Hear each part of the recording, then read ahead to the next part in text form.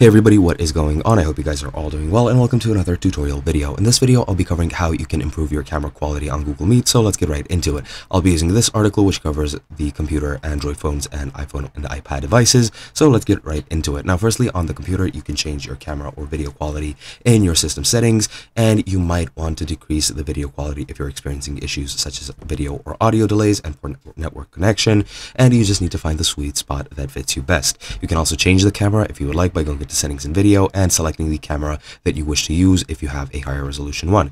You can also change the send and receive resolution options. The send resolution is the resolution you send, and the receive resolution is the resolution that others will send to you, and you can change it to best fit your, quality that you wish.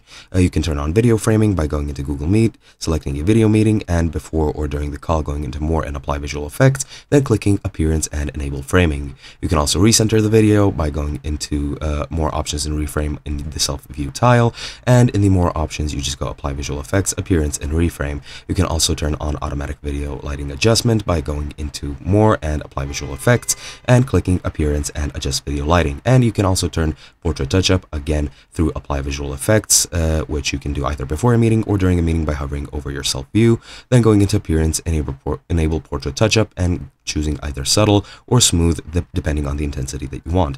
On Android, pretty much the thing that you can do is just turning on portrait touch-up by either choosing subtle or smooth through the effects tab, and the same applies to iPhone and iPad, and that's pretty much all there is to it. Hope you guys enjoyed, and I'll be seeing you guys next time.